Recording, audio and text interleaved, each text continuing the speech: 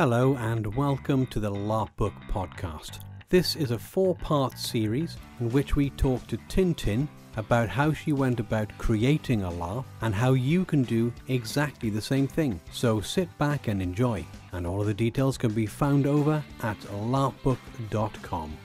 Okay, then we are now back with Tintin and talking about sort of how to actually practically go about things now. Okay, right? You've done all your story, you've written up things, you've got your end game and all the rest of that. You know kind of how you want the game to go, but now we've got to come back into the real world, as they say, and you've obviously got to find somewhere. First of all, where you're going to actually host this. Is it going to be in somebody's house? Is it going to be at an actual venue? Is it going to be, in a field? Depending on the type of LARP you're going to do.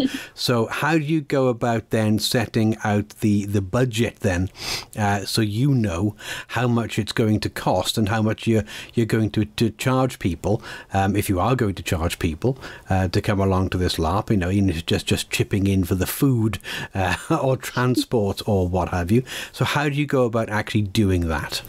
Well, let's see here. First of all, decide where you're going to have it and for how long and for how much. Yes. Basically, the first thing you need to do is just find a venue that will suit your needs.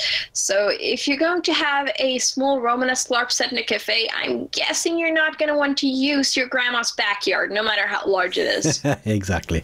And second of all, you have to take the fees into consideration when you're planning your budget. So for a small LARP like this, which wasn't more than about 2.5 hours, the budget would probably consist mostly of food and staging. Maybe props, but really take a look at your budget before you decide to use props, because they're very useful if you're going for theatrical, fantasy, large scale LARPs. But if you're just going for a small chamber LARP with a couple of friends like this one was, it may be more effective to just describe the action rather than getting like 20 rockets and setting them off just because it looks cool. If you have it in the budget, or if you can get money for it, I'm not saying you shouldn't. I'm just saying that it might be a bit over the top when all you've been doing is drinking beer and eating bully beef and living in constant fear of the Germans or French. So basically, for this LARP, for example, because we're in Sweden, we had managed to have access to a youth organization which where we could borrow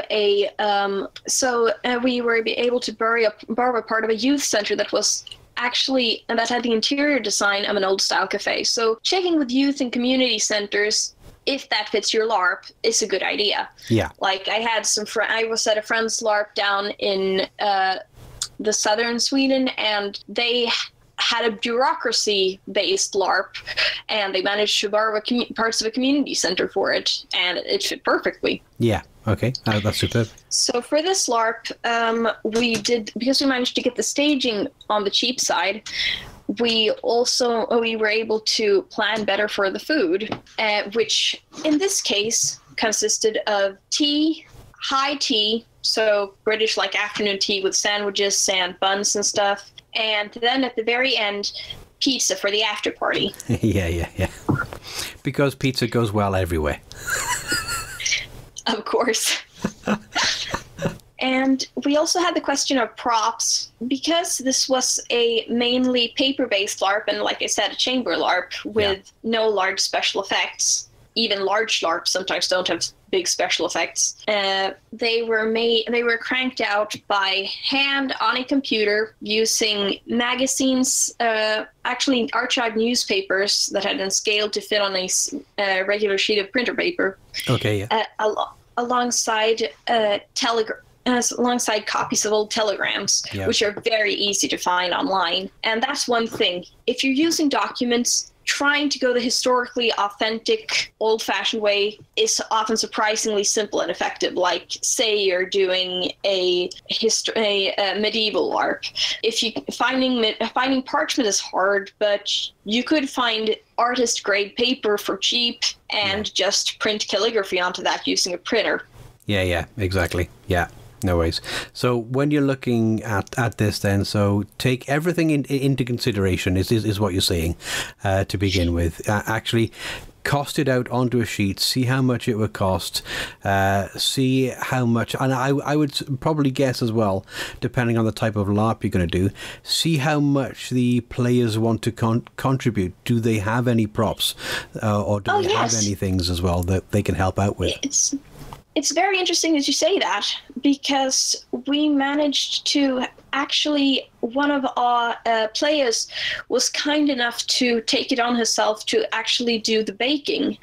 So there was that, and that saved us a lot of money as well. And we also had the fact that this, and I also did write, and this is very important unless you want to shell out money for someone's costume, is to just write it in the LARP document, the rules for clothing. And we had this rule that it was basically, it's preferable if you come dressed in the general scheme of the time period 1910 to 1930 than if you come dressed as an elf.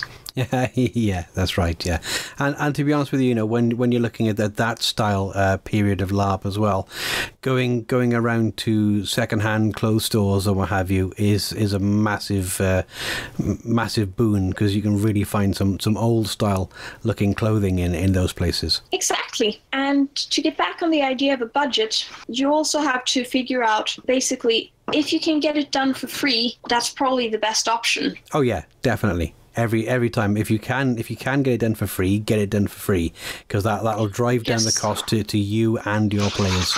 Exactly, and the thing is also that it'll also drive home the idea that this is a non-profit thing. And where I live in Sweden, youth organizations can be asked to fund non-profit cultural endeavors, and basically the less money you're actually making off of it, the more of a cultural event it counts as. Yeah, I mean, I suppose that's quite lucky in the country where you are. Over here, I don't think we've got anything like that in the UK. It's you're all on your own. Crack on. There we go. So there we go. Excellent. Anything else you'd like to talk about? Authenticity. Okay. There are several. We did try for authenticity food-wise. Yeah. However, I'd say it's probably one of those things where you're better off just doing an approximation.